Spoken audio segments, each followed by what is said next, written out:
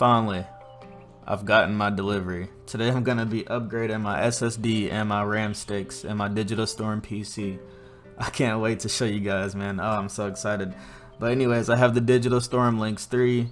It does not matter which model you have because they all feature the same motherboard and SSD layout. So if you're looking to upgrade, I hope this video can show you guys how.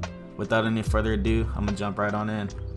First off, what you're gonna have to do is download Macrium Reflect, and what that is going to do is make it possible so you can clone your current SSD to your hard drive or even to your new SSD if you plan on keeping your old SSD. What I personally did was clone my old SSD to my hard drive, and then once I swapped out my old SSD to my new SSD, I just cloned my hard drive back to my SSD, if that makes sense. So in theory, this is my hard drive right here. You just click on it and you click clone this disk, and then you select where you want to clone it to. This is my new SSD and I've already cloned it, so I'm not going to go through that step. But after you do that, you would just click finish and it will clone everything from your current hard drive to your SSD, and it'll make everything a lot smoother for you. But without any further ado, I'm gonna go ahead and get over to that video and show you guys how to change out your stuff. Okay guys, so first off, we're gonna start by putting your PC on its side. It'll make it easier to get your RAM sticks out. Notice how I pushed down two little levers on the left side. They are holding your RAM sticks in place. Once you push them down, you'll be able to take them out. So now it's just a matter of lining up your RAM sticks. There is a little nub that's kinda towards the center of it. You just want to make sure that they line up with your new RAM stick as you put it in. Listen for that click right there. You're gonna have to apply a generous amount of force, and it's gonna be kind of off-putting, especially if this is your first time building a PC or swapping out parts, because you don't want to break it. Trust me, I felt that way too. But the clicks are what lets you know that they are in place, and also the click is that lever is snapping back into place to hold your new RAM sticks. So now we're standing up our PC. We're going to start by unscrewing this screw to get your SSD out.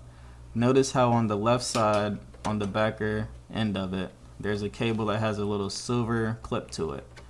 To get that cable out, you just have to push down on that silver clip and pull out as normal. And then the right side just pulls out as normal as well. There's a good view of that silver clip, like I was saying. And with your new SSD, it's as simple as just plugging it in and letting it rip.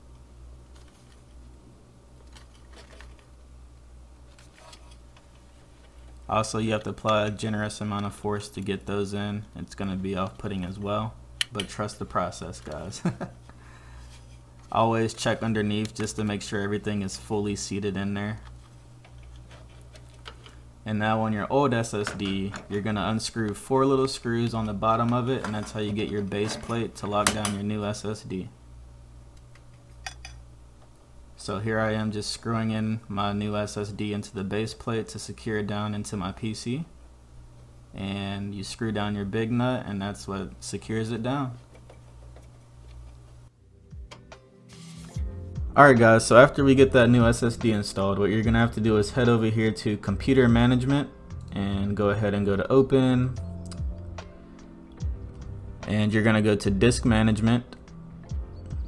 And you want to make sure that everything is allocated, because when you first put in your new SSD, it's not going to be allocated and it's not going to be able to be found. So once you allocate it, it will be found, and that's how you can start using your SSD.